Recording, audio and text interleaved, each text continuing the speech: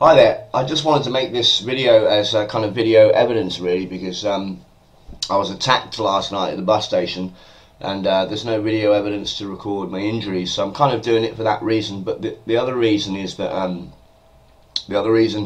it's the third time now in like 6 months, and I wanted to outline that if you're doing this kind of activism, and now I don't believe that any of them are a coincidence, if you are doing this kind of activism, and I'm concentrating mainly on chemtrails, then I think you are putting yourself out there. There is a threat of being attacked, either through your computer where they slow it down, or just bosh your computer, or physical attack. That's what happened last night. What happened last night was I was waiting for the bus, I was counting the money, waiting for the bus home. I'd had 1 pint of beer, and I had this feeling I was being followed anyway.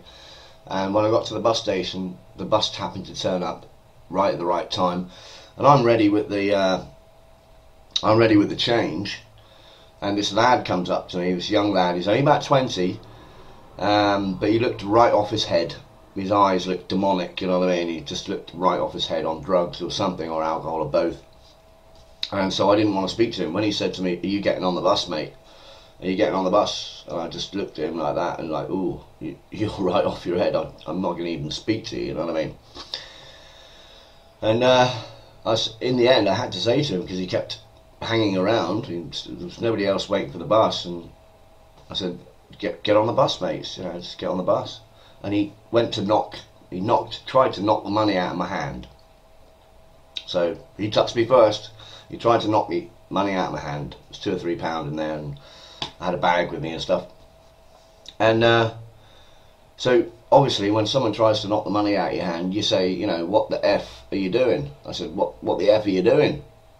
You know. And he went absolutely apeshit then. And he head-butted me. This is right by the bus stop, right by the bus door. He went, "Rah!" and sort of head-butted me. So I thought, right, well, I'm not having that.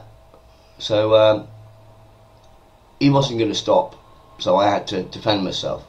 So I punched him in the face.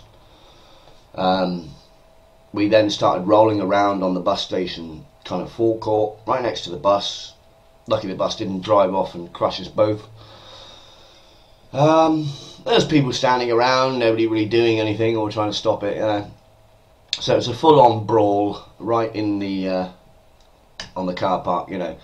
I know for a fact I was kicked in the head twice. My nose is all swollen from just being head-butted, I suppose. And I had to literally pick him up and throw him against the bus, and I slammed his head against the bus. And the weird thing was, my hair was down. I've got quite long hair, and I'm just going to get it cut today as well. He pulled my hair like a big girl, you know. He pulled my hair, and I could feel it, literally feel it. He had a handful of it. I could feel it coming away from my scalp. And so I've got quite a sore head today. And then I felt this kind of crackling sensation at the back of my neck, and I realised he was biting my neck. He was holding on to my neck with his teeth, anyway, and just biting it. So we rolled around. I think I kicked him a couple of times myself, punched him. I think I kneed him in the balls or something like that. And in the end, I began to tire, to be honest. It was 11 o'clock at night, 10 o'clock at night, 10:30 at night, and I had a bad back all day anyway, so I was beginning to tire. And I thought, well, this guy could get the better of me here, and he might have a knife or something. He was right off his head. So I walked away when I had the chance. But I gave as best as I could. I gave as good as he did, and I had to defend myself, really. But my leg, I'm limping on it today. I just want to show the injuries. That's where we obviously fell over or something. That's for the police record. I don't normally phone the police, but I don't want it to happen to anybody else. So that's for the record. Swollen, that's for the record. There we go. I can't really show you the back of my neck, but it's bitten. The copper did see it himself. He didn't break the skin, apparently. I've washed it off as much as I can. cleaned it up. On my leg there as well. There's my leg.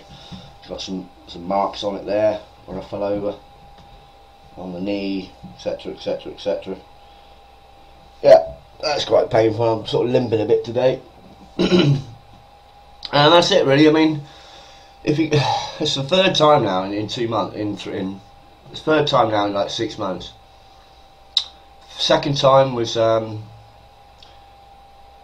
second time was some Scottish tramp, and I'd seen him a couple of weeks ago hassling people. I didn't want to speak to him. I was just sitting down having a pie, and you know, he said, "Oh yeah." I said, "I don't want to talk to you, mate. I don't want to talk to you." And we started rolling around, and I walked away, and as I walked away, he kicked me in the leg. He wanted to start the fight. Me, come on, you get arrested, I get arrested, let's both get arrested, come on, in my face. I walked away. And the first time was some squaddy that told me he wanted to bury me in the gardens over the road, you know. This is randomly while I'm waiting for a subway in the queue, you know. So, provoking. They never, I'm sure, if you're doing this kind of activism, there's somebody at the door. So I just wanted to record that. If you're doing this kind of activism, you will be targeted. I'm absolutely convinced that I'm being targeted now. I'm not being paranoid, but that's what you can expect. So if you want to leave a few negative comments about what I do, bear in mind that this is what happens to people who are trying to get the truth out there. Thank you. Fuck the New World Order.